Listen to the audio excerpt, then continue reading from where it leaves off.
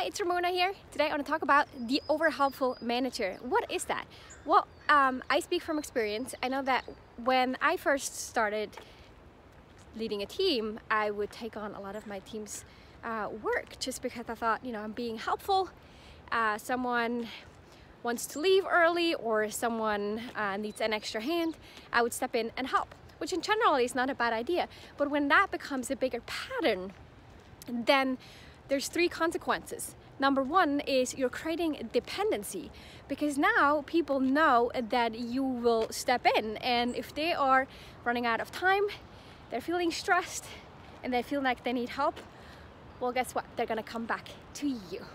Number two is that it creates stress on your end, probably because not only are you now dealing with all the managerial responsibilities, but you're also helping and you're doing your own job, plus now you're helping your team's job, which is likely just creating an overwhelm for you in the long term.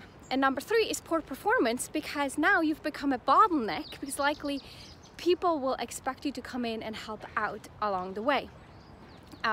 And that in itself, I think, is reason enough to evaluate how often you're being helpful, how often you step in and you take on ownership for something that's actually not your job. So helping in the sense of asking questions and saying, how have you tried this? How about trying this? How about we reschedule some of the priorities?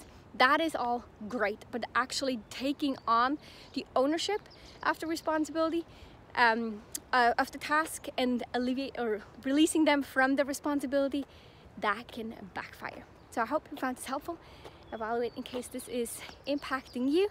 I'd love to hear from you. Otherwise, I'll see you on another short video just like this. Bye bye.